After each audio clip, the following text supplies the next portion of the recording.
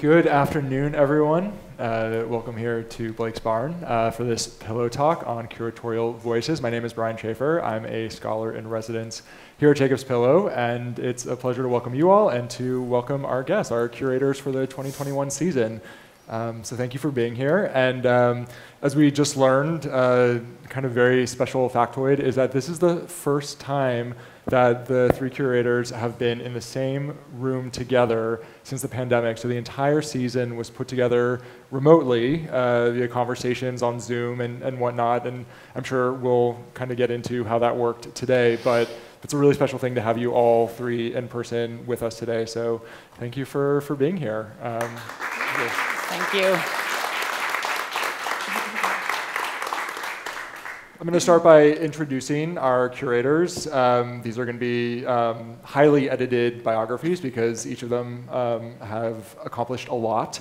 I'm going to start to my right, where I have Ali Rosa-Salas, who is a curator of live performance, music, and visual art. Her approach is rooted in the belief that curatorial practice must serve the public good. And this is part of your bio, and that's something that I'm sure we will discuss today. Okay, cool. That philosophy, yes. She finds inspiration from cultural ecosystems of New York City, where she was born and raised. Ali is currently the director of programming at Abrams Art Center, Henry Street Settlement, where she curates the center's performance and exhibition programming, as well as supports the center's residency programs. Prior to Abrams, Rosa-Salas produced performances, exhibitions, and events as an independent curator at the Barnard Center of Research, Dance Space Project, the American Realness Festival, and the Whitney Museum, among others. And then to her right is Melanie George, who is an educator, dramaturg, choreographer, scholar, and certified movement analyst. She's the founder of Jazz Is Dance Project and a scholar in residence here at Jacobs Pillow, so one of my colleagues. As the dramaturg, she has contributed to projects by Raja Feather Kelly, Susan Marshall, Urban Bush Women, and many, many more. That's a highly abbreviated list. She is a highly sought-after teacher and choreographer of the neo-jazz aesthetic, and her jazz choreography is regularly commissioned by colleges throughout the United States. Melanie has worked as an arts consultant for over a decade, assisting artists and organizations in articulating language and facilitating the development of creative work. She is the former dance program director at American University and is currently a visiting professor at Cornish College of the Arts.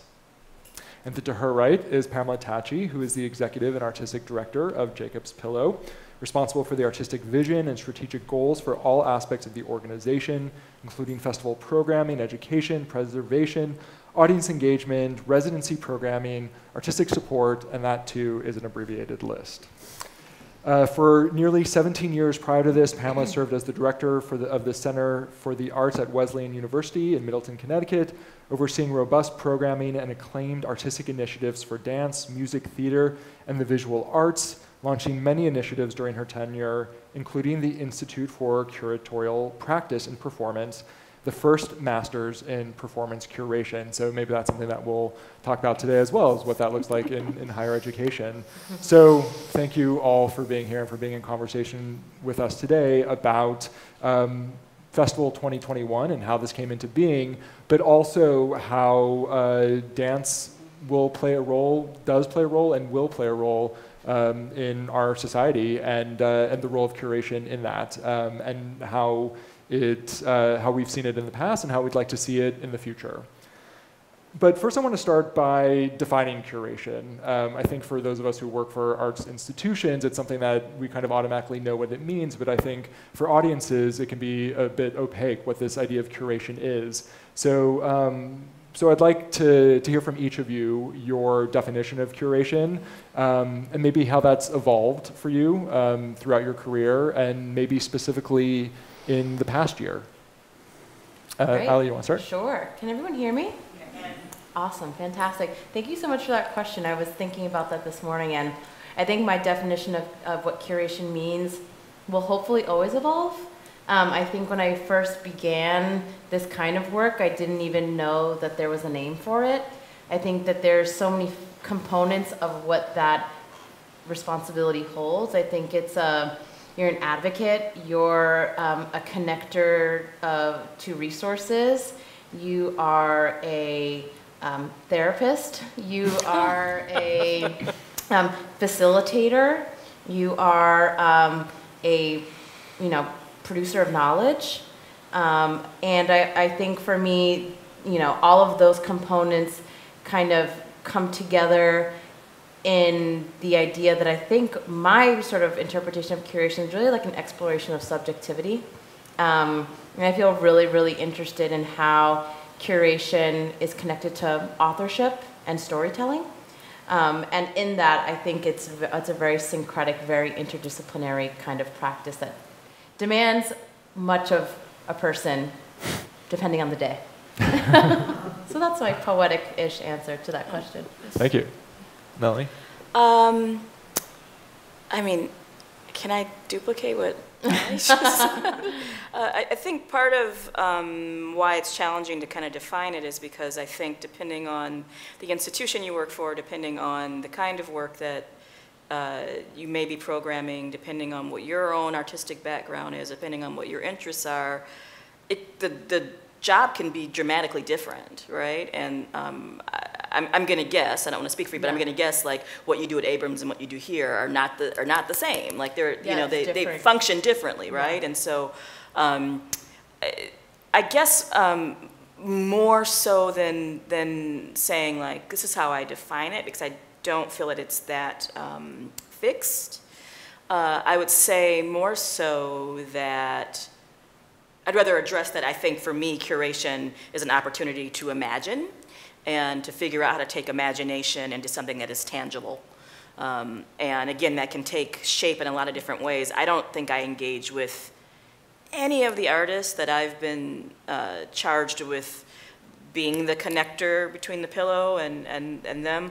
I don't think I've engaged with any of them in the same way because they all need different things and they're all at different stages in their careers and they have different interests and some of them have different histories to this institution. So I feel like I'm being really abstract right now, and that's not, I'm not intending to not answer the question, but it's also like, I feel like in some ways for me, I want to stay in that place of abstraction because I don't actually want it to become fixed. I want it to always be malleable. I want it to always be mutable, to always be able to shift as the job demands require of it. Great, thank you. So I think it's amazing that I'm sitting here right now talking about curation because for me, it's something that I've thought a lot about because I worked with Sam Miller, who's a former director here at Jacobs Pillow, to co-found this Institute for Curatorial Practice and Performance. And the very first exercise we did was, as a group, talk about what does it mean to curate. And we really began with this idea of the word curation. To curate comes from the Latin root, curare, to care for. And we talked a lot about caring for artists being a primary foundation of our role. But as I was thinking about, and then what we did was fill up a blackboard with adjectives, and it was therapist, connector, you know, all of the things that you've said. And I think it's the most robust vision of curation that I feel, because I think it has to change depending on the artist, depending on the moment in time. And so it is to care for artists within the context of a community, within the context of a site. And I think it's a constantly evolving definition. And what I found interesting and why we felt like we had to forge a place to talk about performance curation is, you know, everyone talks about curating in the visual arts, but no one ever talks about curating in the performing arts. And so why not? What is distinctive about it? And what we wanted for artists is what visual artists have, is that advocate. You know of a curator, of a visual artist, and that person is that person's advocate for life. And so we knew that performing artists needed that kind of advocacy, so advocate is a word that Ali used, and that's a big one for me. Great, thank you. And so I was wondering now if you could talk about kind of how the three of you came together for Festival 2021. This is the first time that Jacobs Pillow has had associate curators and a team of caretakers for the season. So can you talk about how that came about and why that felt important for you? Yeah. So I originally thought that it was time to have a guest curator at Jacobs Pillow, and I wrote a job description for a single person. And I basically let it be known among colleagues that I was looking for a partner in this work. I wanted there to be another voice in decision-making. We talk a lot about gatekeeping as it relates to equity, diversity, inclusion, and access, and for me it was the time to really think deeply about that. And then, and we had a number of finalists, and then the pandemic hit. We had a hiring freeze, obviously, and so that search was suspended. And then the more I thought about it, the more I knew this was still a time that we had to find a way to bring in voices, and I didn't want a single voice. I really felt that that was going to be too much pressure on a single person to come into Jacob's Pillow and be that other voice. So the idea of a team really excited me. Working at Wesleyan, I worked collaboratively with faculty. I love collaboration, and I sort of, I am creative in dialogic circumstances, so I got very excited about the notion of 2 associate curators. And then really, I knew of Ali's work. Ali is one of the first master's recipients from the Institute for Curatorial Practice and Performance. Sure. And so for me, you know, I've been excited about her work for a really long time. And Melanie George was right here, just doing extraordinary work, just hanging out, but really extraordinary work as a scholar. And when you think of both of their backgrounds, they bring a whole pool of artists' worldviews with them that are different than mine. And I got excited about working with this team. So we started work in August. Yes. And yeah.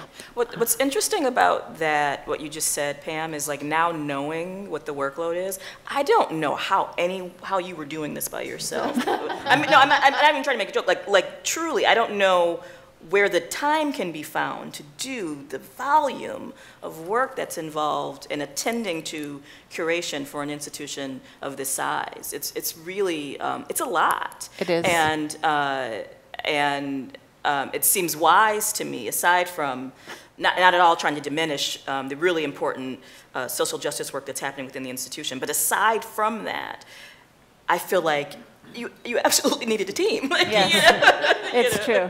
And I want to credit someone who is not here right now, and that's Ariana Massery, who's our producing director, who you know, has been my partner in this work, very much so. And then when Ali and Melanie joined, we were a foursome. And then Ariana went and had a little girl.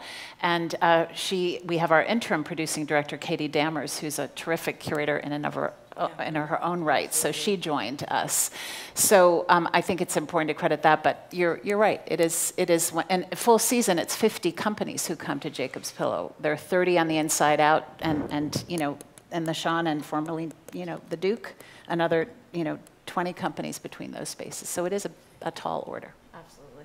And so kind of expanding on that, so you mentioned that you all first kind of started the conversations in August and kind of knowing what the extraordinary workload is. Can you take us into what the timeline looked like and how the conversation started, how they evolved, and then, you know, how you break down the work and then how that continued and brought us to this summer when the festival is underway? Well, I think it's important to note that prior to that August date that we're marking as the start of this team, the Pillow had been doing stuff online consistently throughout the summer, and I think that very much informed how we went into planning for what would follow. And one of the biggest things was, how do we get people work? How do we put people to work? How do we get people back to doing what they're doing? And so I think there was an assessment of, you know, who do we have commitments from 2020, and how do we go about fulfilling those? And then how does this play into the various things that we as curators have to plan? And so I think it's important to note that while we're here talking about the festival, as a curatorial team, we're also curating the Pillow Labs, and we're also curating the virtual commissions, and there's dialogues around things that even we don't actually have decision making on regularly. Yeah. That I want to bring to them for their input. Yeah. Right. So like there's this, it's much, what's the word I'm looking for? It's much more layered and pervasive than it might seem, as opposed to like sort of like the neatness of what the festival is. And so you know, part of this process has been learning each other and learning what it means to work as a team, and figuring out what interests are and what communication styles are. I mean, we can't emphasize enough, Ali and I have never actually met before today. Like we've only ever been on Zoom together, you know. Right. And we once did like a private Zoom like cocktail hour, like get to know you thing, you know. Yeah. But like so like the things that she's taller than I thought she was, you know.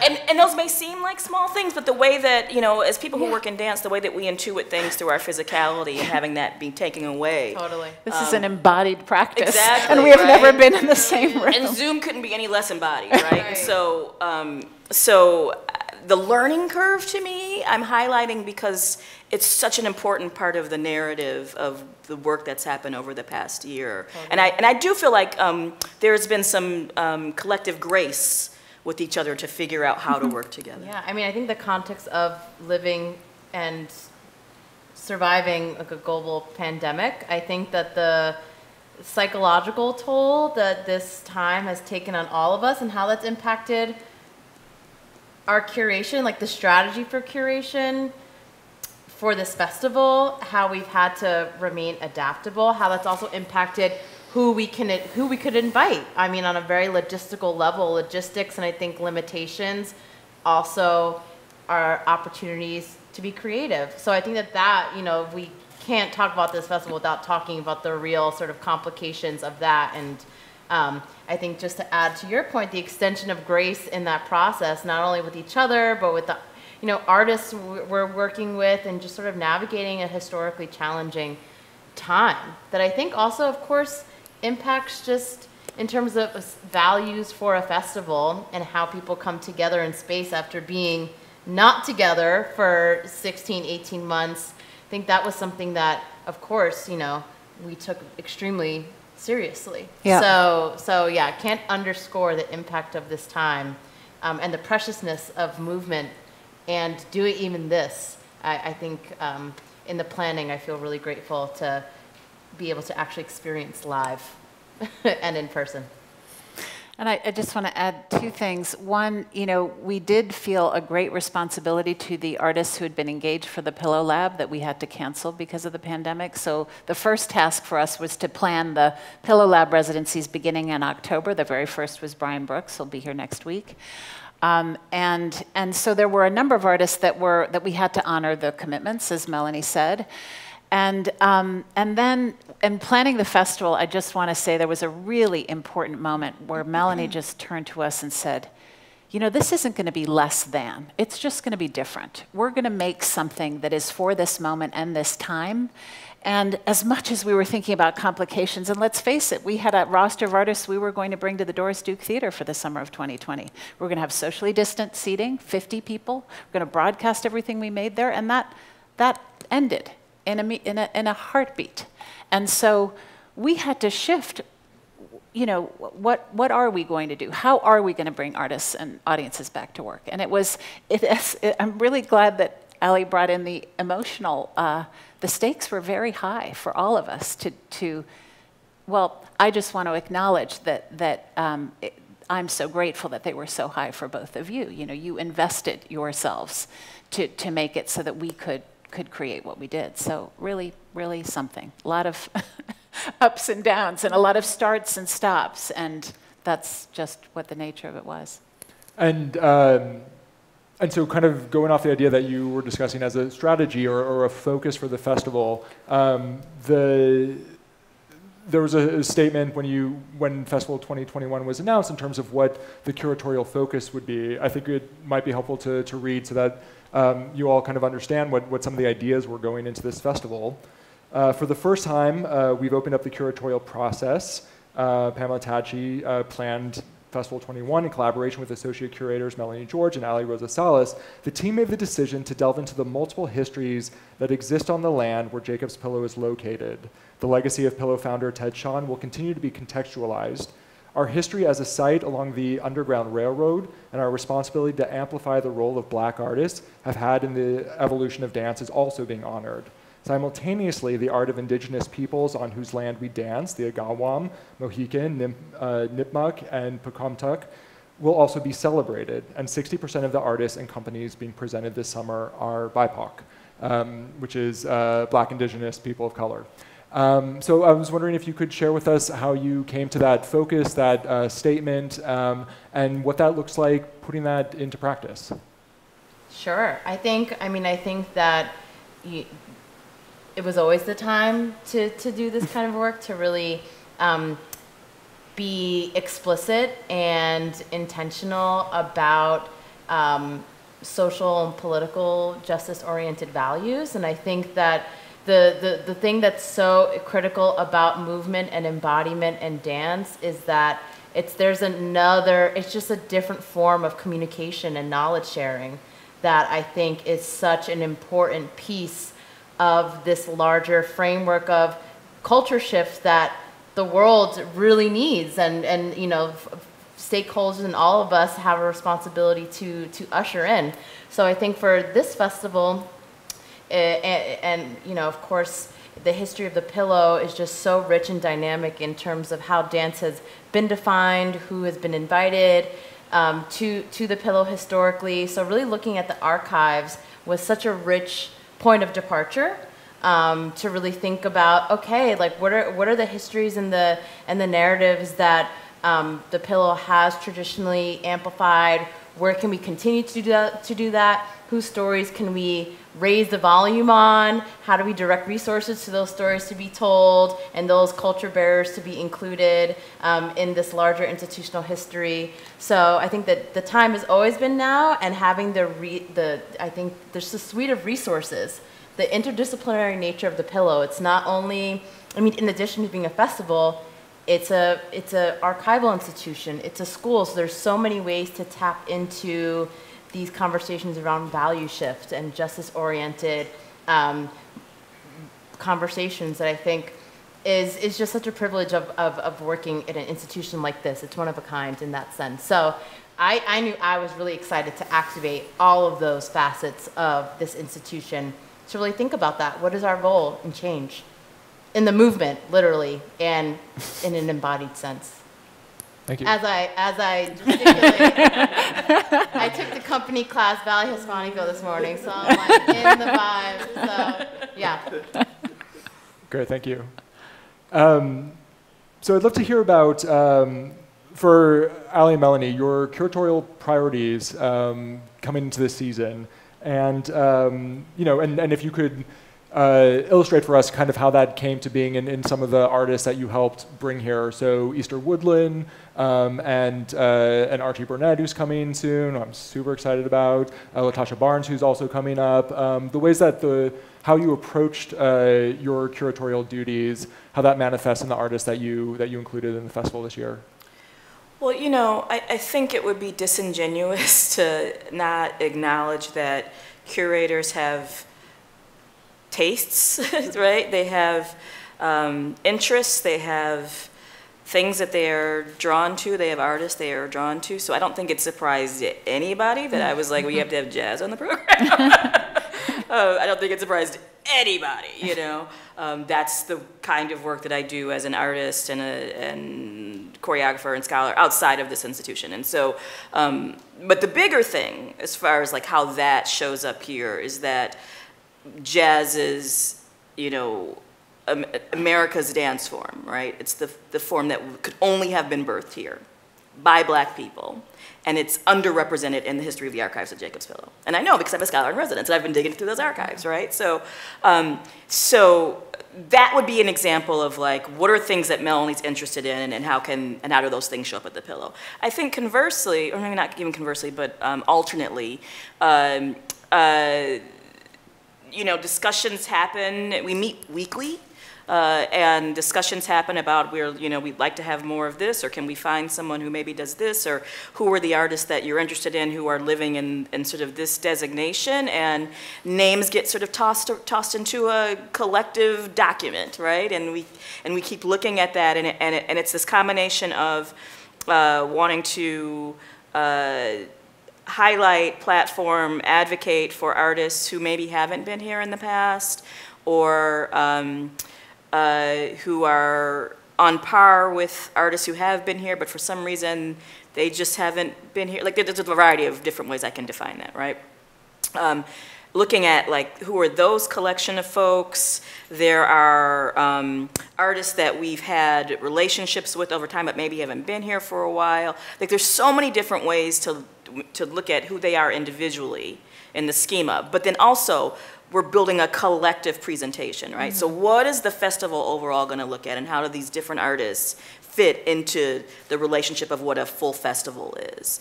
And so in terms of you know, a commitment to Black and Indigenous artists, artists of color, that's well represented in the collection of artists that we're presenting in all of the different areas. And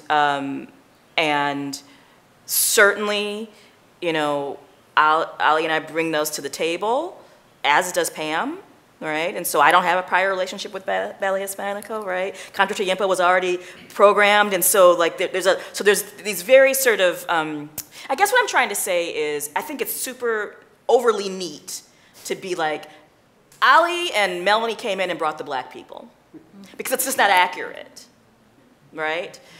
You know, that the lens on which we're looking at the field is complex, and with that comes a responsibility, one that I willingly embrace, right? And so, you know, I brought Brotherhood Dance to the table, and everyone was on board with it, because everyone, you know what I'm saying? So it isn't just like, you know, like me trying to ram in some name, you know, like it's a discussion. I feel like I'm getting further and further away from my point right now, but it makes a lot of sense. No, Yeah, Thank you. for sure. And Ali, maybe now in talking about your curatorial contributions, you can also expand on the idea of curation as a public good and how that kind of went into the thinking. Yeah, absolutely.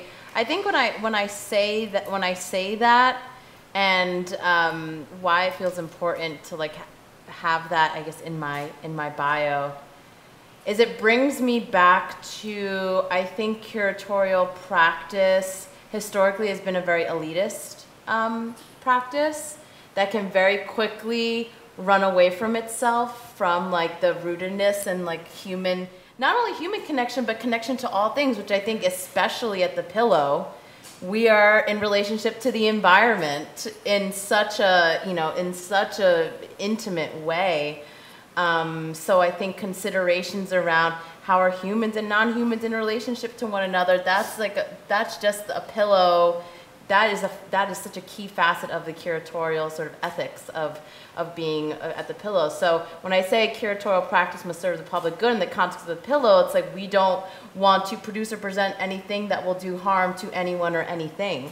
And I think just entering with that sort of value system, you know, I think the idea of safe space doesn't really exist, but I do think I'm interested in moving forward like an ethics of care and communication, and with a set of values that really is thinking and not even thinking about enacting equity, because ultimately curation, of course, is, you know, like I said, I think in my opening when you asked about how I define curation, it's about distribution of resources very directly, and being mindful of, at least in my role, I'm not, you know, working on city council, but part of my responsibility is to distribute funds. And how that is done, I think is very political, and I take very, very seriously, and as a public service. So I think with regards to, you know, the Eastern Woodlands program and the project with Archie Burnett, I've been really thinking about the, you know, the history of this land on which many of us are guests. The history of theft of land, of resources, of lives.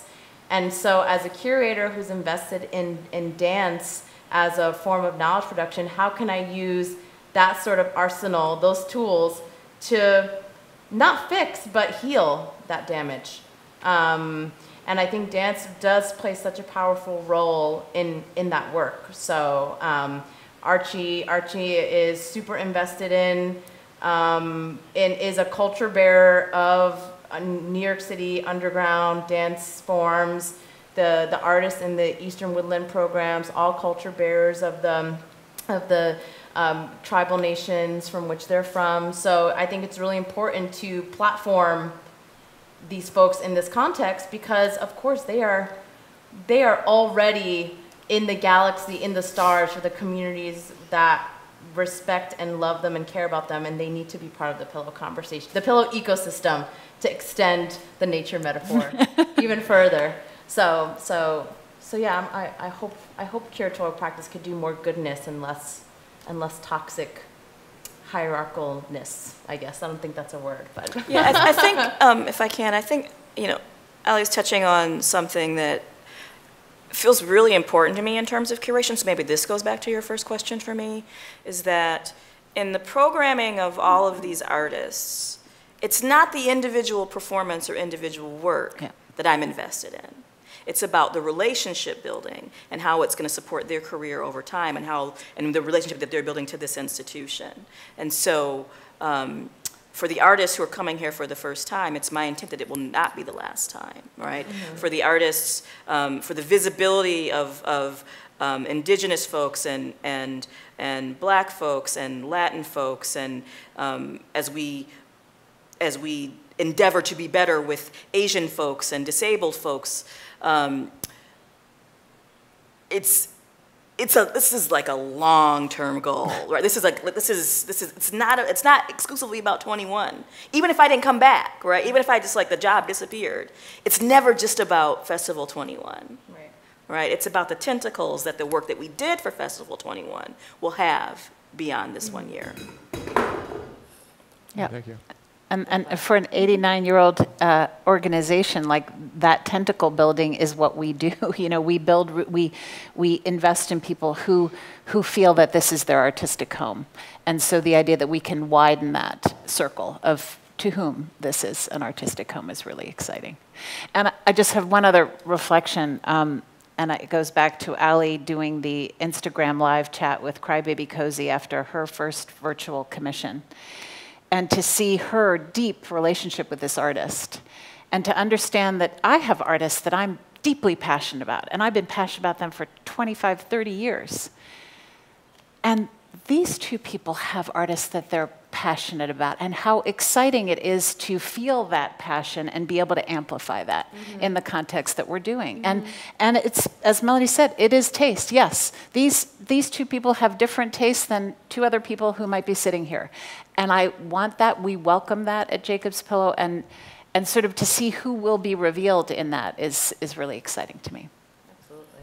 I'd love to expand a little bit more on the relationship between curator and artist, because it's coming up a lot in terms of advocacy, in terms of care, in terms of equity, and how in the past and in some places still it is the very top-down hierarchical relationship. So what would it mean to reimagine that? Ooh. For me, I think that the sort of the hierarchical or sort of binary nature of presenter artist feels so disingenuous to what my experience is. I think it is important to begin by saying, and I think I've mentioned this, that as a presenter who works for an institution, there are access to resources that I do have to distribute. That being said, my relationship with an artist is completely also contingent on their interest in working with me. And vice versa. So I always try to remind myself, I always say stay humble to the game. It's I can have all the resources I want, but there have been plenty of folks that have been okay, not this time, for whatever reason. It might not be a good match, something might happen. So for me, I think it's so much more syncretic or porous in that way, or maybe that's just how I build relationships. And I think for artists, artists are curators, artists are producers. I don't feel precious at all. I think for some, when they say on Instagram, oh, I'm an Instagram curator, for some that really bothers people. And for me, I'm I want that term to be democratized, because we all engage in curatorial type practices on a day-to-day. So I witness artists curate their own festivals, or produce their own shows. The show will go on without us. And I think that my work as a curator, I consider myself an artist. I think this work is deeply creative. It requires a kind of facility with time and space and other resources that I think is why I love this work. I'm committed to it as an artistic practice. So, for me, it's important to acknowledge that artist and presenter both have things to bring to the table, and we are mutually interdependent on one another to do this thing, and we both we're artists, we're creators, we're creatives that are entangled. So, yeah. That'll be my answer to that. Thank you. I have two thoughts. One is the reason that I'm doing any of the things I'm doing that fall under arts is because I'm a fan first.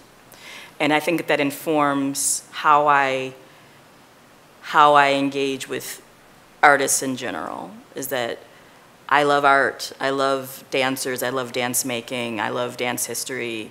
And I also, as someone who is a maker, am aware of like the labor involved in that. And so there's a reverence for that. The other thing I want to say is March of 2020 revealed a lot of things about our field. And a lot of things about the economics of our field. I can personally say that as someone who does a lot of freelance work, all of my work went away and I was laid off from my full-time job in the arts in a span of 2 weeks. Yeah? So there are conversations happening from all sectors, from artists, from arts workers, presenters, having these dialogues. I think we're just really beginning to get into the real thick of it. And coming out of it, because I don't think we came out of it, but and moving forward from what for me was, a lot of uncertainty between March and July. As I stepped into this role, and as I step into all areas of my career post-March 2020, I'm just in a place of, I can make this whatever I want it to be. I can do the job however I want to define the job. I don't have to do it the way somebody else might have done it. And for me, that means I can't go into it without a sense of ethics and responsibility towards the people that I'm working with, who have been through hell, who've watched their entire, financial futures just disappear in a span of weeks. Had to return money. I had a gig where they asked me to return the money. Like, it's a lot of crazy things that were happening that I don't think people are really aware of. That was really, heartbreaking isn't the word, because that makes it sound romantic. Traumatizing? Yeah, that's a better choice, right? And so, as we conceive of what it means to do this work and to be responsible and ethical and to engage in a relationship that involves reciprocity with artists, that's the only thing I'm interested in doing. The only thing. And if I can't do it that way, then I don't want to do it. And I think also, for me, this is like a really specific thing for me, I think it's the privilege of age, of feeling convicted at 48 in a way that maybe if I had been 38 or 28, I might have hedged my bets a little bit more. I might have felt like, oh, I'm representing the institution, I have to, and now I'm like, well, but I'm also representing myself, and I have to have a real conviction in the idea that the institution will only benefit if I do this ethically. Only good can come of that. But if I don't, like, the opposite, the outcome of that, those tentacles again, right? It can be for good or for bad, and I'm trying to use my powers for good. Thank you. Well said. Yeah, I just want to go back to this word of interdependency. We all realized our interdependency, that this whole notion of that there's a power structure, of course, between the presenter who has the resources and the artist that needs the resources. The pandemic hits. We in order to fulfill our mission, we need artists. We need artists here. And so the very first thing we brokered in conversation was, what would it take for you to be able to have a residency here? What would it take in terms of safety, in terms of resources, in terms of testing? So you know, all of that thinking was very reciprocal. We want you here, but what do you need to be able? There was no cookie cutter about it. There was this, you know, person who was based here, this person who was based there, all of that. And then leading up to this summer, which was, you're dealing with a field that has been decimated. Dance is the most underserved of all of the art forms in terms of philanthropic dollars. It's on a fragile thread to begin with. So when this happened, to have companies think about how, I mean, there was a choreographer who we had in a Pillow Lab who said, I wasn't sure I could create anymore. I wasn't sure after taking 5 months away that I still had it in me. And this is a brilliant, brilliant artist. And to sort of say, it's actually, we have to work together to have it be so that you will have the confidence to come back to this work again, because we need you in this field. But that's how decimated people were financially, but also emotionally in their core. Yeah. So then when it came to the summer, what are the conditions? Like, are you going to be, do you think you'll be ready to present something this summer? If, you know, you've been in isolation, what will it take? So that's something, and I will say that in addition to the artistic curation, we talk through finances, we talk through number of days. So what we made a decision was anyone who needed a residency week before their performance here to get their companies back up and running, we committed to that week. And we built a whole tent, which is the one if you drive down George Carter Road, the one on the left, I'm sorry, on the right if you're driving down just past the Henry J. Lear stage, that's the residency tent. So the ability that's not something we ever do. We're a festival. We pride ourselves in being able to turn things over in a day. You know, oh no, not this year. We cannot have the privilege of having artists here unless artists are up and running and able to do that. And I just have to give a shout out to the entire staff of Jacob's Pillow who thought through complex sequencing of schedules, arrivals, quarantine time, you know, cohorts, like, oh my gosh. But that was because we were in it together with these artists. It's not it's only with that reciprocity being true and deep and supported that this festival could happen at all. And it's my hope that all of the things that the field's doing right now to get us up and running, that we learn from those things and we take them forward with us, and we don't just behave like, oh well, that was the gap, you know, the stopgap, so we could get back to doing what we normally do.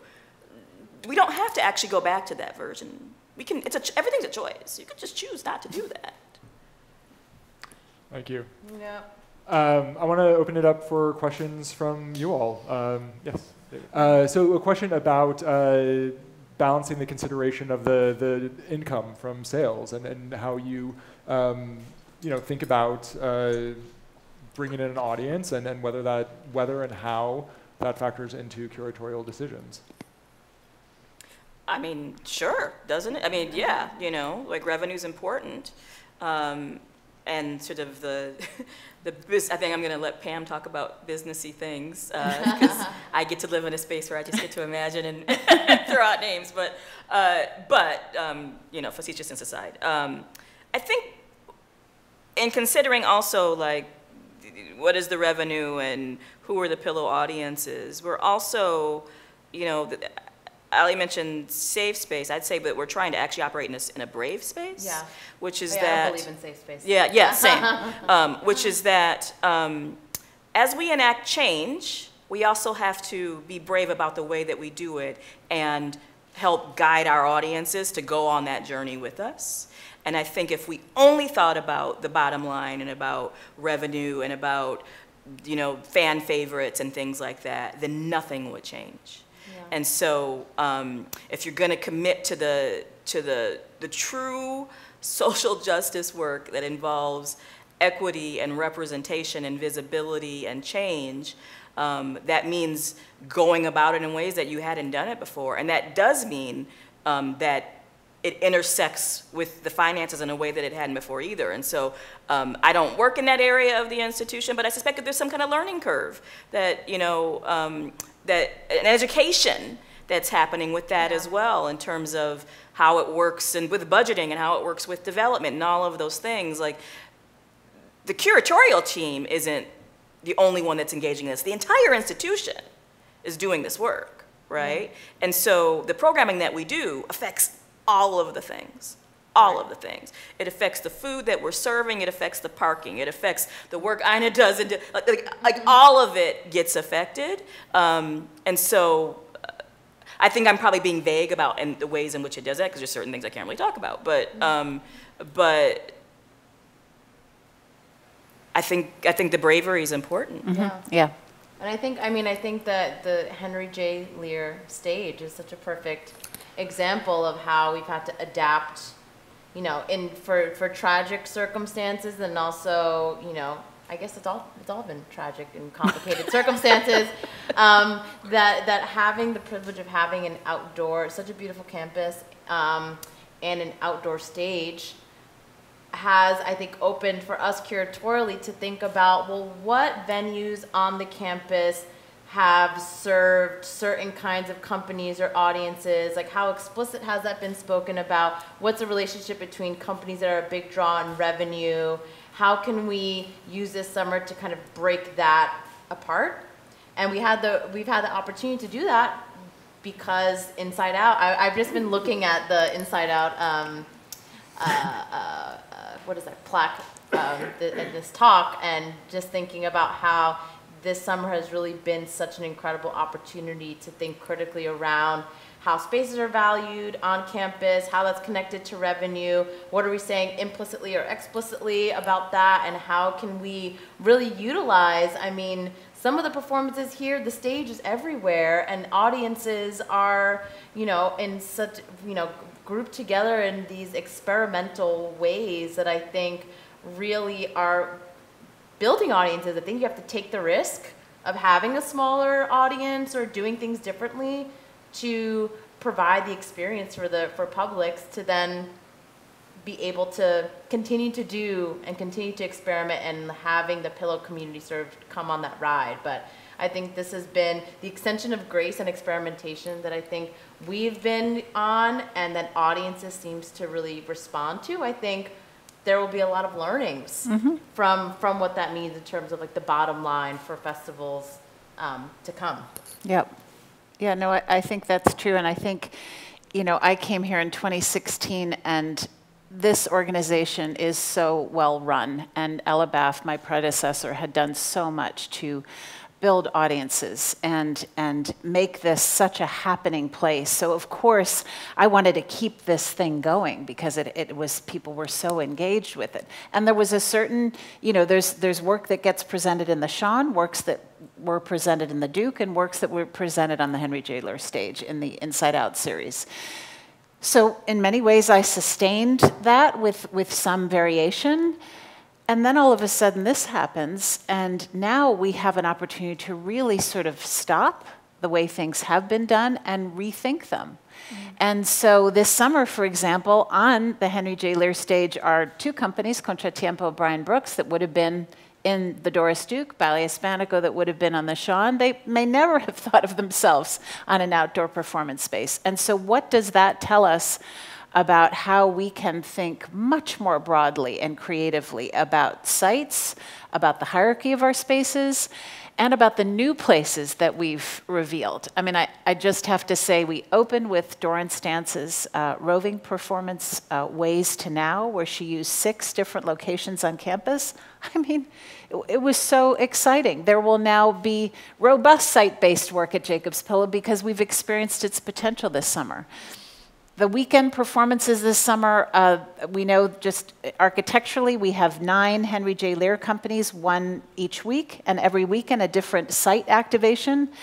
And in terms of hierarchy, you have everyone from Okpokwasili, Okpokwasili, who's MacArthur Genius Award winner, doing a site-based work by Our Pond, and New England Soul Line Dance, because it's a participatory form. And as I think it was Melanie or Ali who said, you know, what better form to do when you have to social distance than soul line dancing? So, you know, the fact that there is a breadth and a sense of experimentation, we're going to learn a lot this summer from what audiences take to and how it feels to present in the different spaces. Thank you.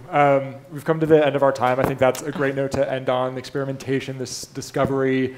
Thank you all for being here with us today to share this insights, to take us inside the process. And thank you for curating such an exciting festival this summer. So Ali, Melanie, and Pam, thank you so much. Thanks. This is fun. This is really fun. Yeah, thank you. Thank you. Thank you.